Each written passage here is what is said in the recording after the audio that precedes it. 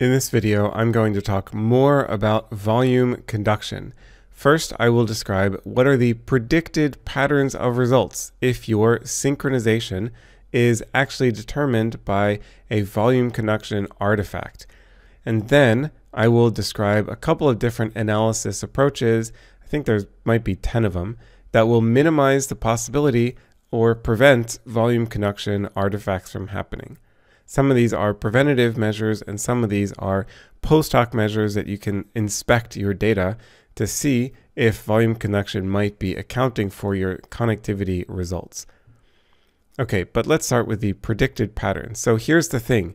If you compute synchronization between two electrodes and your synchronization is actually due to volume conduction, not true synchronization between spatially distinct neural populations, but instead your results are attributable to a single source in the brain that is simultaneously projecting to both electrodes, then you can expect that the following four patterns of results will occur. First, you will expect to see 0 or pi phase lag, and it's 0 or pi phase lag because volume conduction is instantaneous. Volume conduction is instantaneous because electrical fields travel through the brain and through the skull and through skin and so forth, basically instantaneously. It is, in fact, slightly more complicated than that because it's not totally instantaneous, like the electrons are moving at the speed of light, of course, but the distance that they travel through is different, and it depends a bit on the medium, it depends on the frequency, and so on. But even if there are tiny, tiny delays between the electrical potential getting to this electrode and the potential getting to this electrode, that is a totally theoretical concept because those delays are much, much, much smaller than what we measure with our recording system. So for all intents and purposes, volume conduction is instantaneous. The electrical activity from this source reaches all electrodes at exactly the same time. So therefore, the synchronization will be 0 phase lag, or can be pi phase lag, if like this electrode and this electrode are on the opposite sides of the dipole. If that's not totally clear, I'm going to explain it in a bit more detail in a later video. But anyway, the point is, if your synchronization is spurious because of volume conduction, you can expect the phase synchronization to be at 0 or pi phase lag. Another prediction from the volume conduction artifact is that you get decreasing synchronization strength with increasing distance. So for example, if you would compute synchronization between this electrode and all other electrodes, so bivariate synchronization between this guy and this guy, this guy and this guy, this guy and this guy, this guy, and every other possible pair of electrodes related to this one electrode, and then you made a topographical map of the synchronization strength, it would look something like this. The synchronization strength gets weaker the further away you get from the seed electrode. And you will see examples of this later on in this section. Another thing you can expect is all positive correlations. So for the same reason that you have 0 or pi phase lag synchronization, you would expect that if the synchronization between these two electrodes is actually reflecting the same source, then of course these guys would be positively correlated with each other. These two electrodes are not going to have a negative synchronization value if they are measuring the same thing. Now, it can get a little bit tricky to make this claim because if you're on two different sides of the dipole, then the ions are basically flowing into the neurons over here, they're flowing out of the neurons over here. So the correlation is still going to be very strong, but negative in the time domain. But the thing is, in the frequency domain and in the time frequency domain, you're never going to see negative correlations. For example, with time frequency power, you will never see negative correlations for volume conducted signals. Okay, and then the final pattern of results that you can expect if your synchronization results are spurious and due to volume conduction is that the synchronization, for example, phase synchronization and power at the same frequency will look basically the same.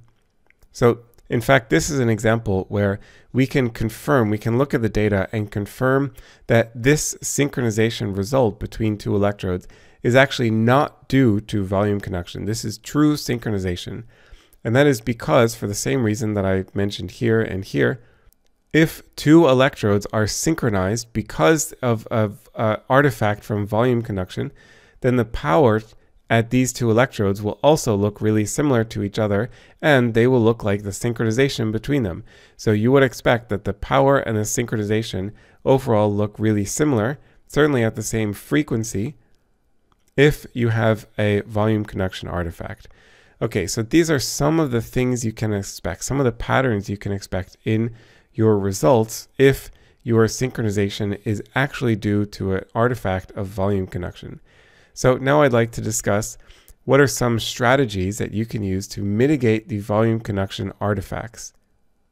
It looks like, okay, I'm slightly embarrassed about this, but there are in fact 10 here. This goes 1 through 5, and this goes 5 through 9. So my apologies for the, apparently I'm not very good at counting.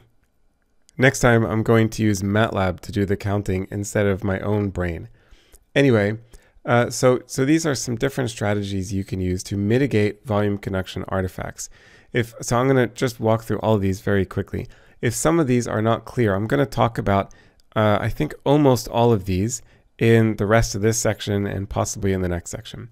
So one thing you can do is apply a spatial filter that will attenuate volume conduction artifacts before you even do your connectivity analyses. I am going to talk about the Laplacian as a spatial filter for synchronization analyses in this section of the course. And let's see, this one, generalized eigendecomposition, I talk about more in a different course on dimension reduction and source separation. So there are many spatial filters, there's at least several different spatial filters that you can use to try to account for and overcome the possibility of a volume conduction artifact. And here I'm going to be talking about the Laplacian. Okay, another possibility is look for negative correlations in power time series. You can look for temporal lags and test to see whether the temporal lags are different from 0 or pi, which is similar to number 6, except this is more about using inferential statistics, and this is more about designing your tests to look for temporal lags in the data.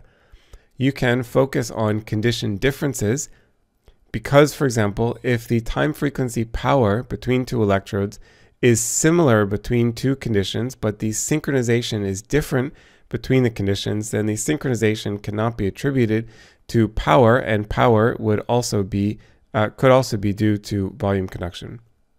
You can also examine cross-frequency interactions, so cross-frequency coupling. You can test for a dissociation of power and synchronization, so that's also related to number 4, and I also mentioned this in the previous slide. You can statistically test the phase lag to see if it is significantly different from 0 or pi. You can use phase lag-based measures instead of phase clustering-based synchronization measures. I will talk quite a bit about phase lag versus phase clustering measures later on in this section. You can compute partial correlations, so this would be appropriate for power time series. Essentially, you are partialing out the variance due to a third electrode when you are measuring the correlations between two electrodes. And the idea is that volume conduction will also be shared with that third electrode, and by partialing out those correlations, you will remove the volume conduction component of the signal, of the correlations. And another strategy is that there are methods to remove the real part of the time series, and that basically allows you to focus on the imaginary part of the time series, which cannot be attributed to volume conduction. This is for the same reason that you would look for temporal lags or phase lag based measures. Again, I will talk more about this issue of phase lag and 0 or pi phase lag reflecting volume conduction in a later video in this course. All right, so I hope you're not too dissuaded after the previous video and this video about doing connectivity analyses or synchronization analyses. Synchronization analyses of EEG or electrophysiology data can be really powerful and really insightful. They're not really hard to do per se, but you do have to keep more things in mind, as I've discussed in this and the previous video.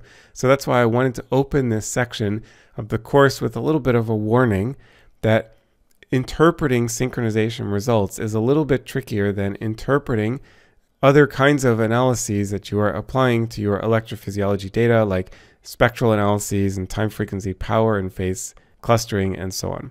Anyway, so with all of this out of the way, let's move to the next video where I'm going to start introducing you to intuition and then the math behind phase synchronization.